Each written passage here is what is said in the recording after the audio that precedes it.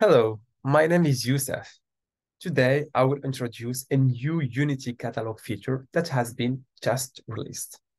Often, compliance requirements maintain that you need to keep certain data accessible only in certain environments versus others.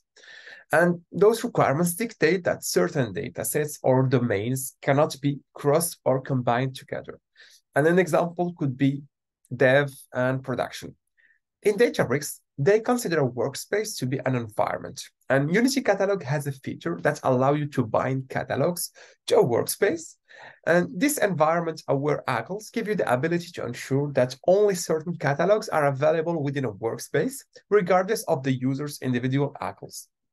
This means that the Metastore admin or the catalog owner can define the workspace that a catalog can be accessed from. And this can be controlled via our UI or the API, or of course, or also Terraform. So in this for this example, I'm taking like I have two workspaces attached to the same Metastore, which is the one off. And now what I will do, I will go to the first workspace, and here is the second one. So if I go to the first workspace, as you can see, I did create my catalog that I did call production. Inside this catalog, I created a database called HR, and then inside this HR database, I created a table called fake colleagues. And now you can see that I can access, of course, this data.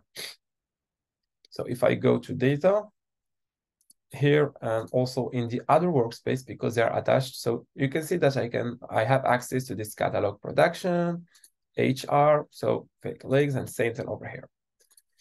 So now what I will do, I will bind this catalog to workspace. So by default, every catalog we're creating has the permission open, or what we call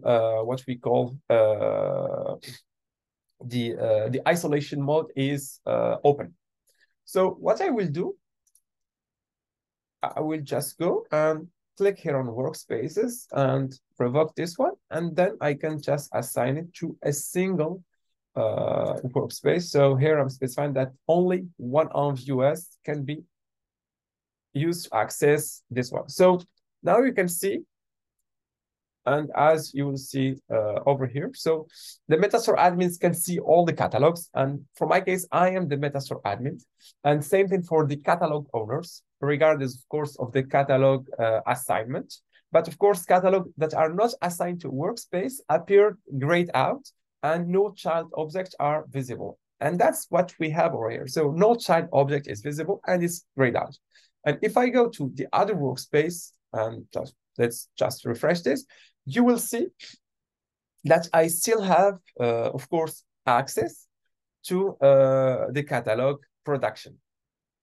And we can do this, of course, through the UI, but it can also be done through the API. So you have this API call to turn your catalog in the isolation mode. And after switching this catalog to isolated, then you can assign it to one or other or multiple workspaces.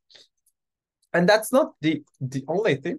You can also, and this is the second thing, I will create a catalog dev, and this catalog dev, of course, will be accessible from any in any special workspace.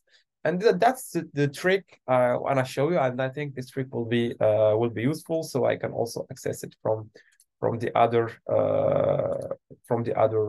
environment. We just refresh to have the catalog HR. Dev, I mean, sorry, it was, yeah. So this is the catalog. So now what I will show you, so sometimes, like, when you are switching from Hive Metastore to Unity Catalog, you need to switch those 3-level namespace. So the trick is that you can, and by default, of course, the default catalog so far is Hive Metastore. But what you can do, you can assign a default catalog to a cluster. And that's what I did over here. So I am running without having to like add the use catalog, I'm just running hr.fake colleagues, and this will display the data I have on the catalog dev, without adding, of course, the tree-level namespace. And what's the trick? You can, while creating your cluster, you can edit the Spark configuration. So you see, I did access one. You can edit the Spark configuration and make sure to define, let's say, a default catalog, and that's what I did over here. So you see, spark.databricks.sql initial catalog name, and the name was dev. And that was today's trick. Thank you for watching this video.